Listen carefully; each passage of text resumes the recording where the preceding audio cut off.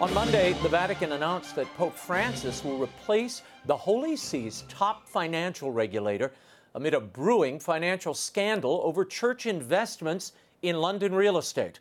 René Brühlhardt's mandate as president of the Vatican's Financial Information Authority, or AIF, will not be renewed. The Vatican confirmed that the Pope has chosen Brühlhardt's replacement, but will not make an announcement until next week. Joining me now with analysis is the Rome correspondent for the National Catholic Register, Edward Pentin. Ed, thanks for being with us. Thanks. Good to be with you. Now, Raymond. there has been a lot of movement at the financial regulator's office since the Vatican police raided their offices and those of the Secretariat of State in October. 5 people have been let go, Ed, and the Vatican's chief of police resigned. What is going on? Well, I think what it shows, Raymond, is that the people are getting to the root of a lot of the financial corruption that's been going on, and that we're seeing a certain reaction to that. The raid has been inconclusive, but I think what we're seeing is that there are dubious financial transactions that have taken place in the past, and they're all coming to light. It's partly also because of a change of personnel. I think the new Sostituto, Archbishop Edgar Pena-Parra, is actually doing some quite good things in trying to shake things up and expose some of this wrongdoing. Now, the AIF, this regulatory oversight institution within the Vatican, it was established by Pope Benedict XVI back in 2010 to move the Vatican Bank toward compliance with international standards on financial crimes, etc. Now, Brühlhardt has been president there since 2012, and under his direction, it's been reported, the bank closed thousands of accounts that did not conform to its stated mission. Why did he suddenly quit, Ed? Well, I think although there has been improvement, he has achieved quite a bit in that position, but he's gradually had his authority and a lot of his powers stripped away. At one point, the AIF did monitor APSA, which is the dicastery responsible for property, real estate in the Vatican, and that was taken away from them. And gradually there's been this steady erosion of his powers, and so now I think he felt really that what's the point in carrying on? It became a sort of empty shell. Now that's speculation, that's from sources that I've heard. I've not heard that from himself, but that does seem to be the reason behind this. And I think his mandate ended about a few months ago, but then he was allowed to continue, and then he says that he resigned. An international network of financial watchdogs has suspended the Vatican's access to its information. The group is called the Egmont Group. It's a Toronto-based network. It contains more than 160 national financial intelligence units from around the world, and they've decided to suspend the Vatican watchdog from access to their secure website. Though their members share information about everything from money laundering to financing of terrorism, tax fraud, according to people familiar with the matter, they want the Vatican out because they question how credible they are at this point, particularly with this financial regulator leaving. He brought a lot of credibility to the post, yes? Yes, I mean, it did bring a lot of credibility. This was done under Benedict. But as I say, I think gradually these regulations that were imposed or enforced by Benedict and then Francis were gradually cut away, and rather the reforms that were hoped for haven't actually materialized. In some senses they have, but generally I think the reforms have not gone as people had hoped, and that there's still a lot of work to do. The Vatican prosecutor's investigation came in response to a complaint from the Vatican Bank when a request came from the Secretariat of State, Cardinal Parolin, for a loan of more than $110 million to finance this property in London that has become so scandalous in recent days. Real estate investments are typically not handled by the Secretariat of State. There are odd silos, as you mentioned earlier, of financial responsibility at the Vatican. What does the Secretariat of State control vis-a-vis financial holdings? I thought APSA controlled real estate. Well, that's the issue, Raymond. And what we understand is that APSA usually does, and so this whole transaction is rather dubious. Now, he's admitted to handling this, and we're not quite sure why. the Vatican handles quite a lot of real estate, partly because it was given to the Vatican after the Lateran Pacts by Mussolini in compensation for the confiscation of the Papal States. And so the Vatican has quite a lot of property on its books. But even so, this is a very dubious one because of the fact that the Secretary of State was in charge of it.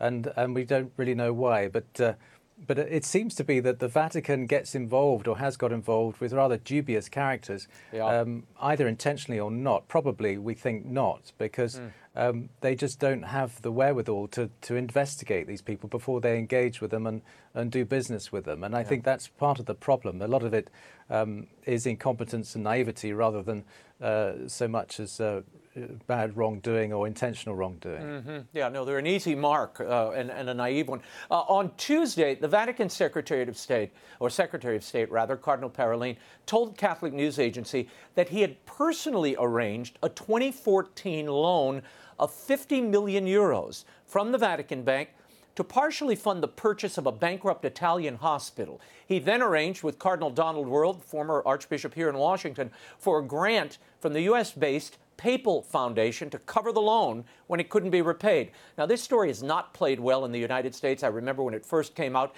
How is Rome reacting to this, that Cardinal Parolin was the instrument of this loan that many of the Papal Foundation members considered dubious at best?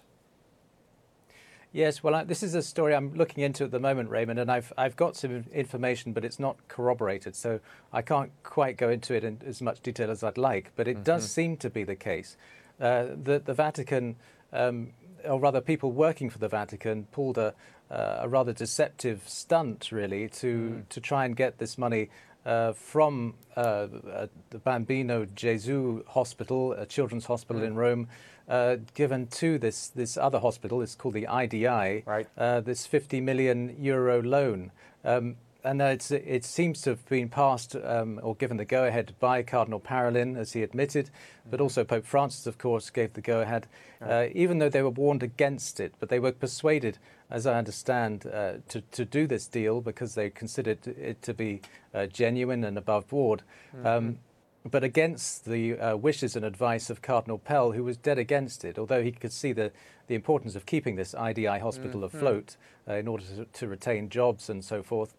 He did not say that he did not agree that this was the way, and yet by hook or by crook, if you like, it went ahead. And unfortunately, it's a big loss. It's 50 million euros, which can never be repaid. So it's a huge mistake, and done really by a lot of smoke and mirrors by some other staff, laity primarily.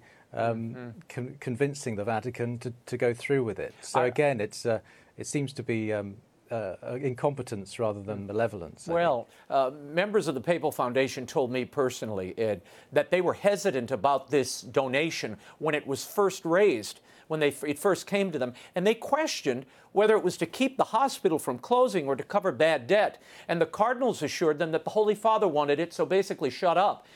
Former Cardinal Theodore McCarrick, I remember, told a concerned board member, raising concerns about the donation was irresponsible and seriously harmful to the Papal Foundation. Your thoughts on all this? Yes, I mean, what it seems to be the case is that they were desperate, of course, to get this loan funded. It was guaranteed, but they wanted it paid back, and so they came to the Papal Foundation to do that. And I think relying on the good offices and good nature and the generosity of American donors. And this obviously was not acceptable. But I think what's important to point out here too, Raymond, is that this goes back, it's not really Pope Francis so much. So all of a lot of these dubious transactions date back to Cardinal Bertone under Benedict, the former Secretary of State. And a lot of these things were put in place then. So it's not really fair to blame Pope Francis for this.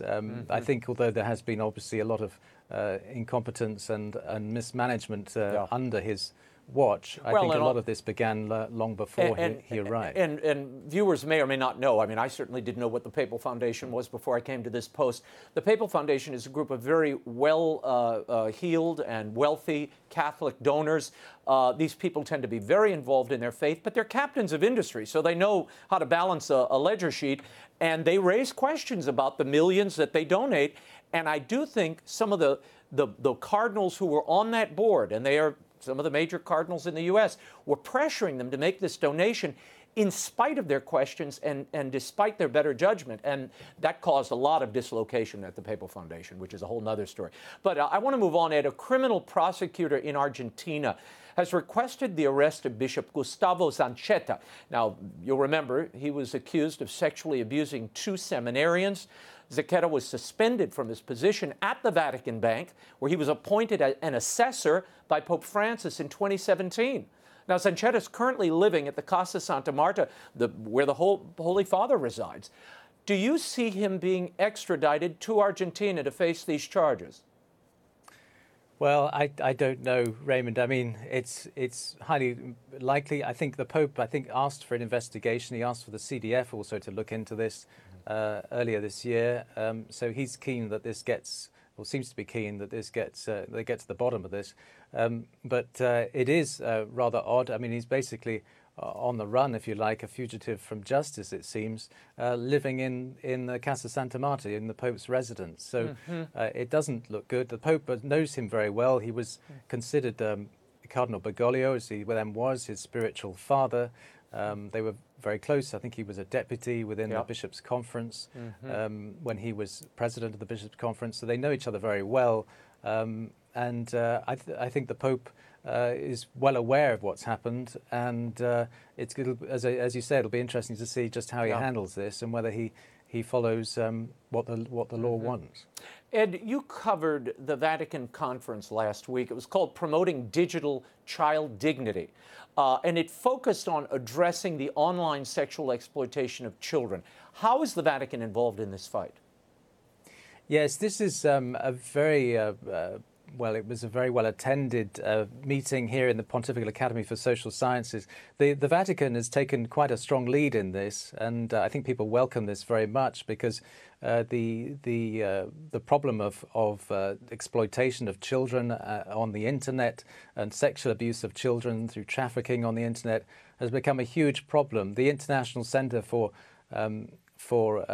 Child Exploitation and Missing Children said that it was 100,000 children were suspected of abuse online in 2013. Now that number has soared to apparently 18 million last year. So it's a huge problem, and of course there's all sorts of problems with the internet and children accessing it. And this conference really aimed to try to find action to deal with this and come to agreement both with technology companies. Microsoft was here. We had also other people from NGOs and interreligious leaders too. There were lots of Muslims here and Jews as well, and they were all trying to find ways to help protect children online. And I think it was seemed to be a very successful conference, and that they came up with a 6-point action plan at the end to really try to address it. Before I let you go, last week it was announced that Cardinal George Pell would be allowed to appeal his case before the High Court in Australia. And the day after that announcement, Pope Francis appointed his replacement, a fellow Jesuit, Reverend Juan Antonio Guerrero Alves. Now, he will be the new Vatican finance minister. Is he up to the challenge, Ed? I'm reading reports that he really has no financial experience. I mean, not over large institutions anyway. Yes, it is a rather odd appointment, Raymond. I mean, he's been at the Vatican in quite a responsible job since 2017, looking after the provincials, the different provinces of Jesuit provinces around the world from Rome. He's got a degree in economics before he entered the priesthood, so he's got some expertise, but people say not really enough to deal with this kind of work. But at the same time, Cardinal Pell, of course, didn't have huge amounts of expertise either, but he did have a good nous, we believe, for dealing with this kind of thing. But we're not sure quite what he brings to this role. But I think the Pope is, interesting thing is the Pope is appointing more and more Jesuits to, I noticed that. to front, to become front positions, and this is an interesting perspective, I think, because usually Jesuits take a back seat. They try to not take these high-profile positions, but the Pope is pushing them forward to take them, and I think probably because he feels that he can trust Jesuits more than any others, and so I think that's part of it. But we'll have to see how he does with this, because it's interesting, as you say, given his lack of qualifications in a way. We'll see how this shakes out. Ed, I'm thinking of my old friend Cardinal Sciocca, who was head of the Governato there at the Holy See, and though he was resisted for years internally, he was one of the few governors of any financial institutions or properties that were able to bring the books to the black and took everything out of the red. And he instituted some protocols and reforms that the moment he left and John Paul II closed his eyes, all those reforms got, run over with the ivy of the Vatican and swept away. But we do need people like that who have kind of a clear, tough eye when it comes to these financial matters. And as I've often said, they should have a forensic audit of every diocese of the world, including the Vatican. Then we know where all the bodies are and how everybody is spending this money or not. So, Ed Pentin, we'll leave it there. Thank you for your fine reporting. And you can catch Ed's reporting at ncregister.com and follow him on Twitter at Edward Pentin. Thanks again, Ed. Thank you, Raymond.